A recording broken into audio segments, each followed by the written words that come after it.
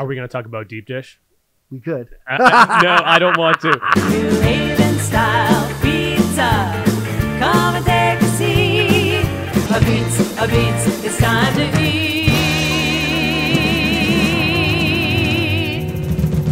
Hello, welcome to episode 3 of Charred, a New Haven pizza show. You might notice that we're in a different setting today. Frank, I like that we're just kind of traveling to all these pizza places in New Haven. It's great. Yeah, we're, like I said, we're going to let this kind of roll and see how it goes. But, today we're at Ernie's Pizzeria, Whaley Avenue, New Haven. They were just on TV last week, and we're going to talk a little bit more about that later. But that's where we are today, Ernie's Pizzeria. Been around for 50 years. Place is amazing. Yeah, and if you missed the first 2 episodes, I'm Kevin Begley from Star 89.9, Frank Zapsky, New Haven Pizza School. And we just started out this podcast, and I think we got a good reaction from those first few episodes, Frank. Yeah, in general, I'm super happy. Yeah. Listen, everyone wants to have, thousands of views and this and that to get going. But the first episode or first 2 episodes, I'm really happy with it. And it seems to be people are getting interested in it. Yeah, you got to build it up. It's just like anything else. You got to, and there was a lot of great reaction from Big Green Truck and Next Door. People love that. Shout out to your pizza group on Facebook, all about New Haven style pizza. Oh yeah. Those people on that group, I love them. They're so funny. They have so many funny comments and reactions. Like, it's a great group you have on there. And I was laughing at all the different things. And they're also great at sharing the links and the episodes. So big thanks to everyone on there who did that for us too. Yeah, no, it's been great. And, we want to keep building it. Please let people know about us, Charred New Haven Pizza Show. Please subscribe to our YouTube channel, which is just Charred New Haven. Yeah. And we also have a Facebook page. But, we just want to keep this thing rolling. And really what we want to do, and, we are doing this, kind of because we're having fun with this, but we want to do it for you guys. So we want to have you tell us, what things you're interested in us talking about. Yeah, and we got some great comments and suggestions so far. So we kind of filtered through a bunch of them. So on today's episode, we're going to start with pizza styles. There were some questions about, obviously New Haven style, we all know and love, and we'll get into that a little bit. But some of the other styles of pizza that are out there that people love. Absolutely. Do you want to go over the agenda, or are we going to just roll? I think we just roll. Okay, cool. Yeah. So I wanted to start with pizza styles today because a lot of people, and I see this through my social media interaction and things like that, they kind of generalize pizza. Yeah. It's kind of like a car.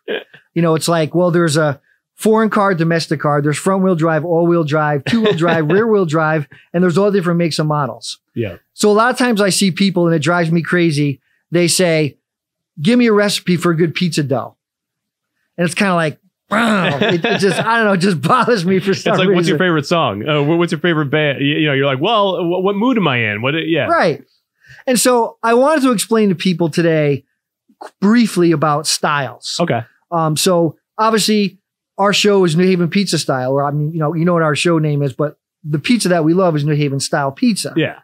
And what a lot of people don't realize is that there's probably 30 to 50 different pizza styles in the whole world. Wow. New Haven being one of them. And I know you guys aren't going to want to hear this, but this is just the truth.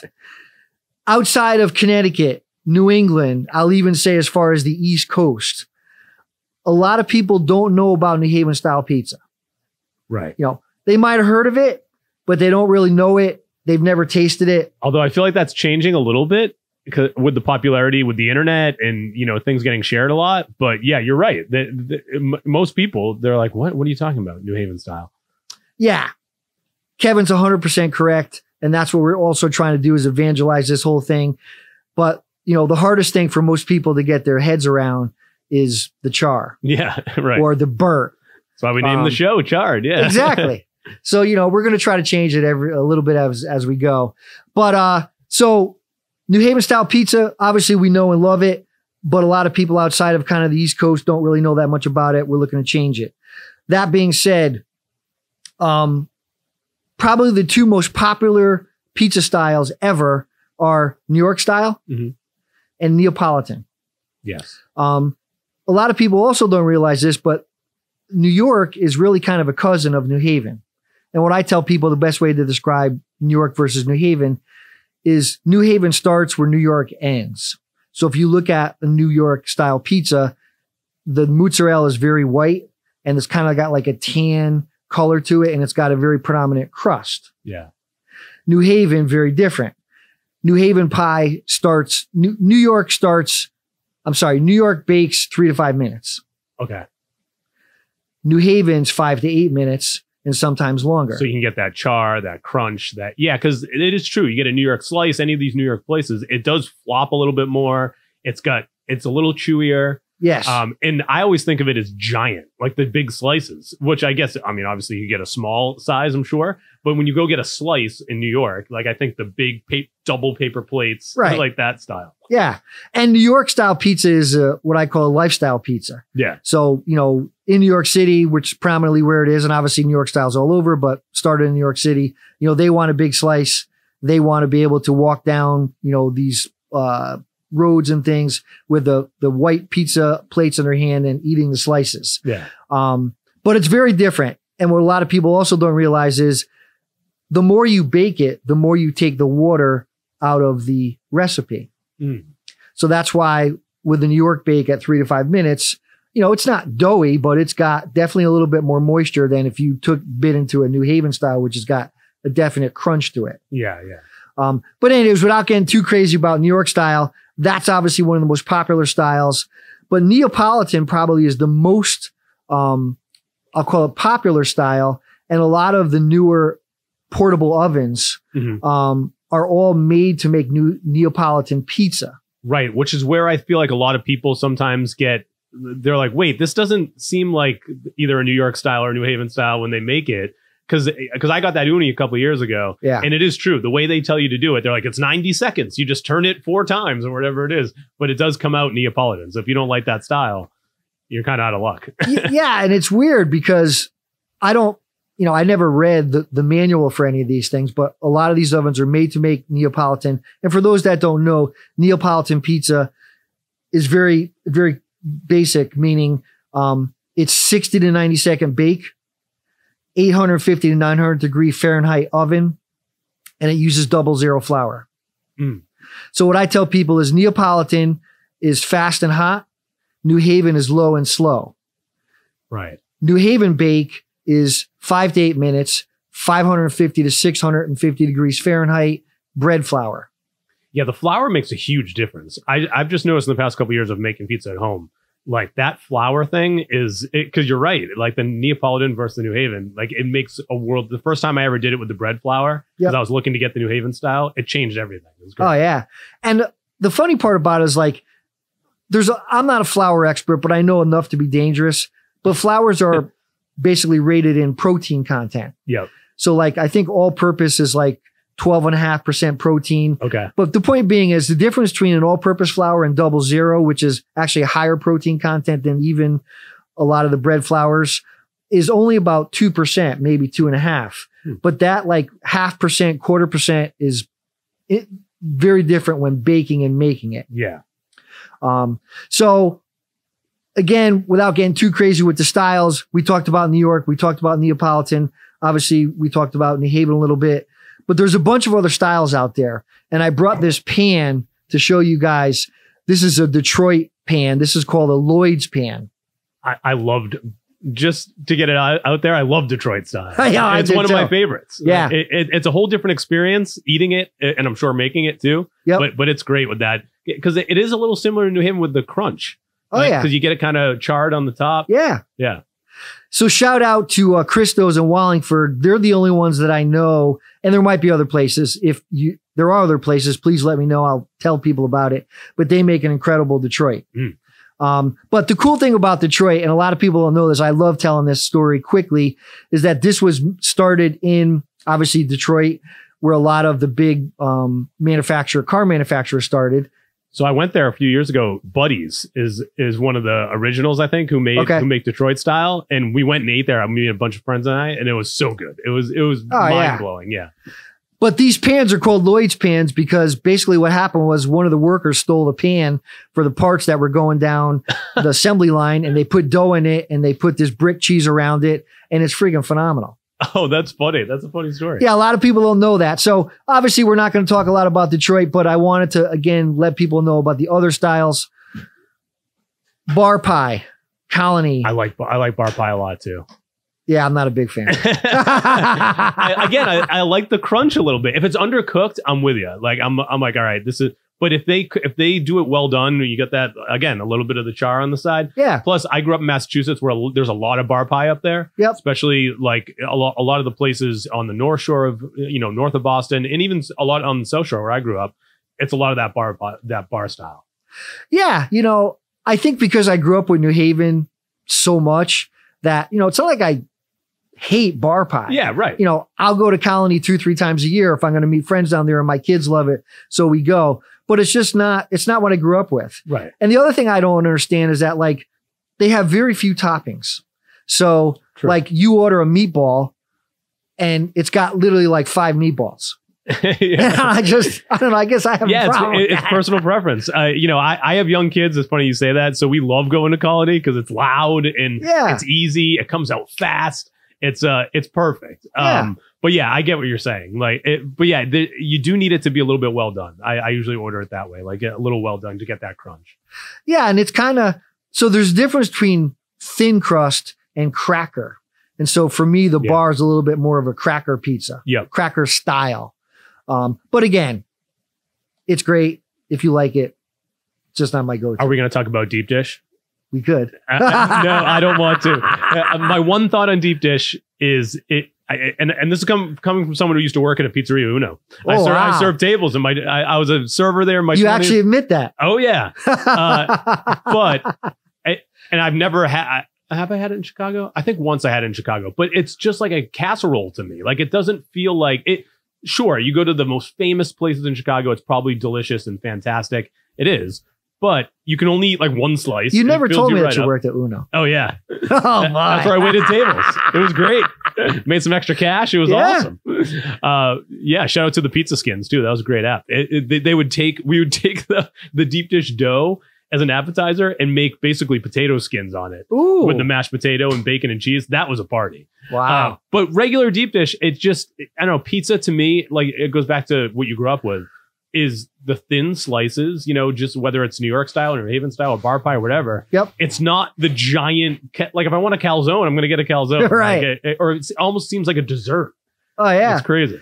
My understanding, and I've never made deep dish, but that the actual dough is really more of a pie crust. So It's not dough like you would make, like we're going to talk a little bit about. I've had deep dish before, and I've actually had it in Chicago. I don't remember the place I went to, but it was right near Wrigley Field. So maybe that's 1,000 different places. But yeah. So I used to enjoy Uno every once in a while because they used to be in Milford. Oh, that's right. And that might have been before your time, but they closed down now. Yeah. But yeah, it is what it is, and most people hate it. They call it a casserole, and but it just kind of makes for good conversation too. Totally. But it's rich and it's thick and it's too much. You can't have a bunch of slices of that. Is there any other styles you want to get to, or should we talk about New Haven style? Yeah. So we're not going to extrapolate anymore on any other styles. I just want to make a list of, so we talked about New Haven, Detroit, Neapolitan, Chicago, bar, thin crust, thick crust, American, grandma, bakery. There's a St. Louis style. Where we're going with this without listing them all is there's a ton of different styles. Yes. That was my point that I actually probably talked more than I should about. But so when people do ask, because you were saying earlier, like, not everyone in the country or the world knows New Haven style yet. Yep. If someone says, well, what is New Haven style? What is your stock answer? Like when someone asks you that, what makes it New Haven style? Yeah. So what makes it New Haven style is, in my personal opinion, the simplicity of it. Mm. It's basically bread flour, room temperature tap water, instant dry yeast or baker's yeast if you want to use that, and salt. Now, New York is a little bit different because they add oil, but I keep going back to New York. I don't know why. So it's a basic recipe. And obviously there's all different processes of when you get all that together, do you pre-mix it? Do you not? Do you leave it out after you've mixed it? But outside of that, basic dough recipe, a fresh milled Italian or California tomato. Mm. That's what I prefer. And that sauce is simple too. It's just the tomatoes and salt, right? And oregano. Yeah. Yeah, 3 ingredients. You can add whatever you want to it, but the general New Haven sauce is some either already pre-milled tomato like a 7-Eleven or a Tomato Magic. Or again, what I like the Cento, and I mill them myself. Yep. And those Centos you can buy in, your grocery store. So it's the simple fresh tomatoes, thin crust, no particular edge, rim, cornocione, which I can never pronounce that word. It's some French Right. word that's kind of crazy. But the thing that I love about it is it's got a caramelized mozzarella. So I like a thin layer of mozzarella, and the sauce just bleeds through. Yeah. And you get that red caramelized kind of color. That's New Haven style pizza. And I like the pecorino too. Oh, yeah. I like adding that to it. That gives it that kind of salty flavor to it with the cheese. Now, is there a way, if you're making New Haven style, is there a way to get the sauce to bleed through like that? Because I've noticed that as a little bit of a challenge. I know you said to get the mozzarella slice thin usually. You hit the nail on the head. You got to get it as thin as possible, right? Yeah. So I usually tell people number 1 cut if you're going to the deli, if you get Okay. a deli sliced, or a thin layer of shredded. Mm.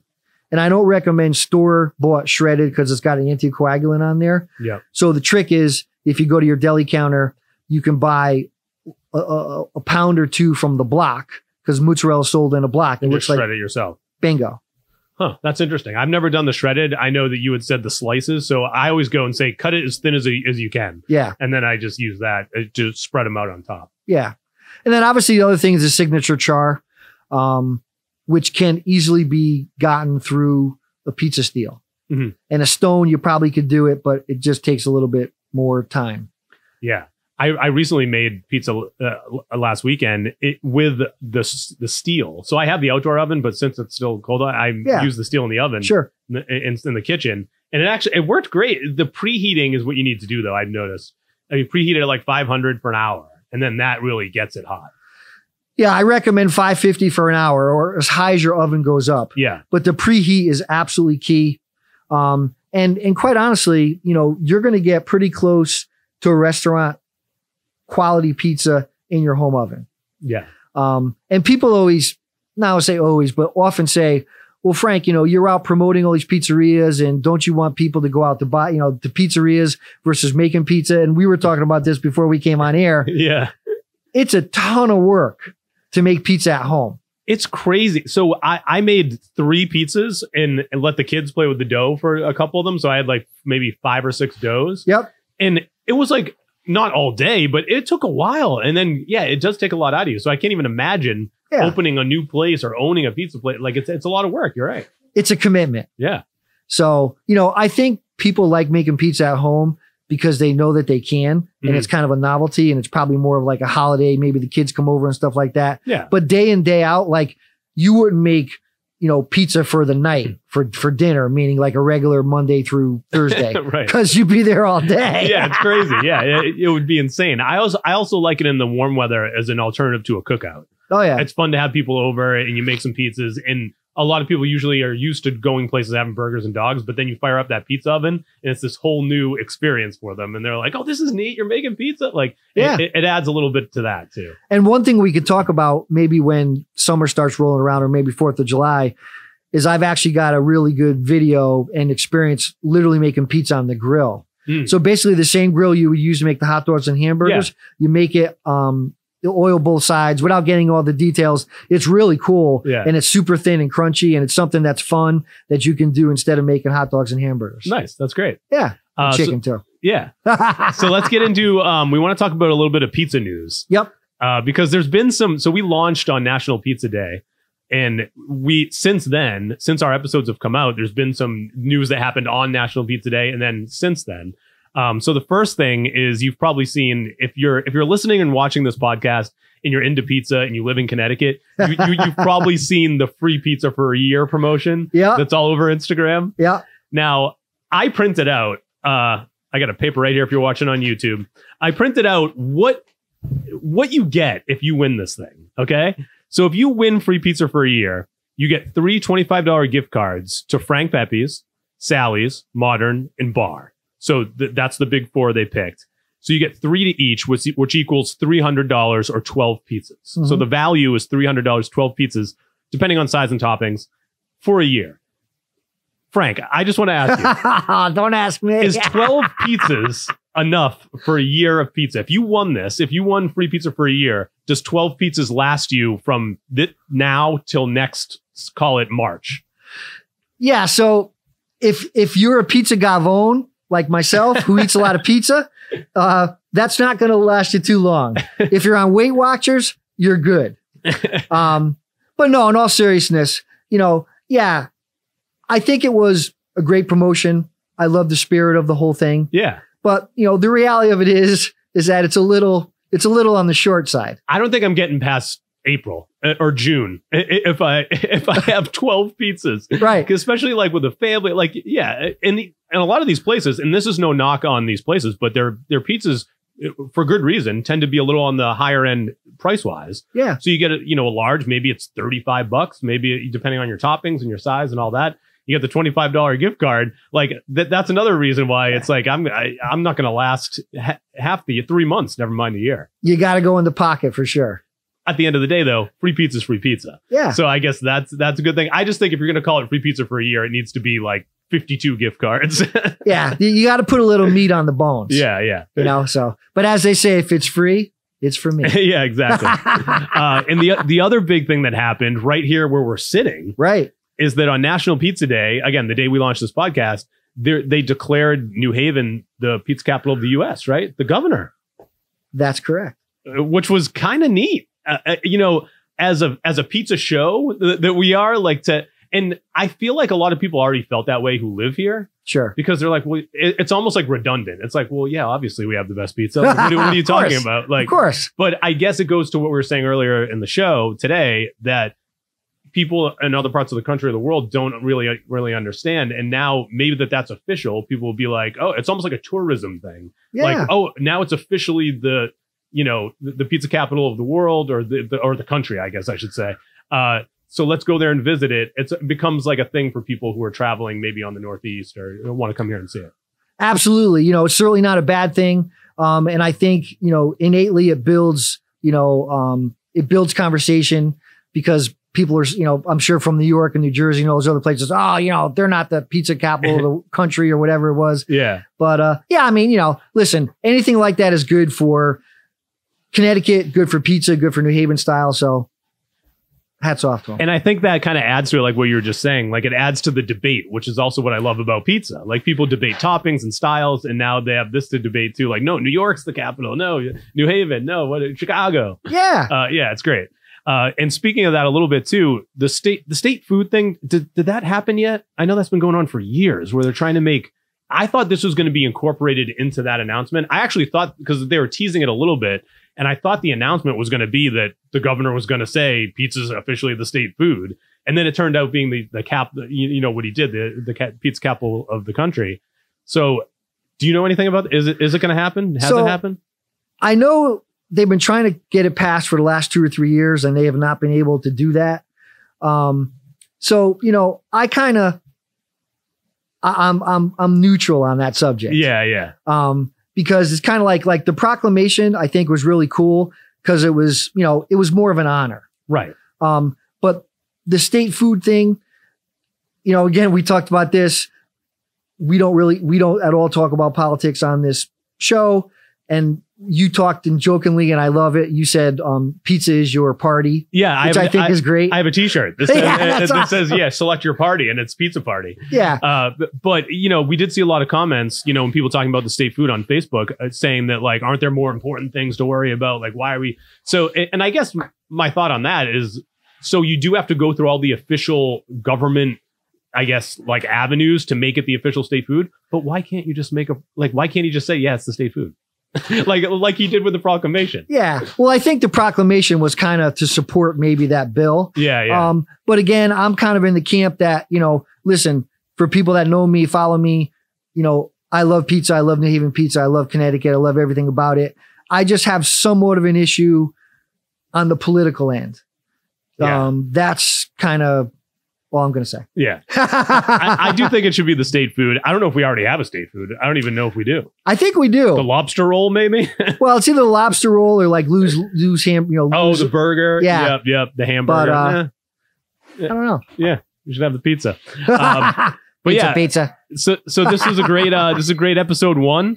And no, this is episode 3. Our timer's going up. It's 3. So thank you everyone for watching, listening, subscribing. We've had so much support since the first episode. Yeah. And with episode 2 and now with episode 3. So make sure to watch on YouTube, share with your friends, Charred New Haven, subscribe, like everything, and Instagram, X, TikTok, Facebook, we're on all of it. And it's all simple. It's uniform. It's Charred New Haven. Yeah, definitely. And one thing I want to tell people that have been following me for a long time, I used to do a lot of reviews under the brand Pizza Gavones. Really, a lot of my content now is going to be here. So I'm going to put some episodes of this show on my Pizza Gavones YouTube channel. Sweet. But please subscribe to Charred New Haven. That's going to be where you're going to find me. And if you like this content that we're talking about, and it's only going to get better, we're going to have people starting to be able to call in and all that stuff. But as Ed always says, and you guys can't see Ed, but Ed's the guy who makes all this happen. Yeah, he's the sound and video guy, does a great job. He holds me back. But anyways, please subscribe, smash the like button. Post this on social media as much as you can if you really like what we're doing. And I had some people ask about the podcasting. So it's on basically all the podcast platforms. You got Apple, Spotify, Amazon Music. You can find it basically everywhere. So again, you can see all that on our social media and YouTube and all that. Yeah, and you've got that good link tree, which I've been trying to get out there. That's got everything there. That's got all the links on there too. Yeah. And a little tease coming up in episode 4 in a couple weeks. We're going to talk to the man himself where we're sitting at from Ernie's Pizzeria, right? Yes, sir. The guy who makes the best meatball pie in the world. Nice. All right. Thanks everyone for listening and watching to episode 3. And remember, it's not burnt. It's charred, baby. New Haven style pizza. Come and take a seat. A beats, it's time to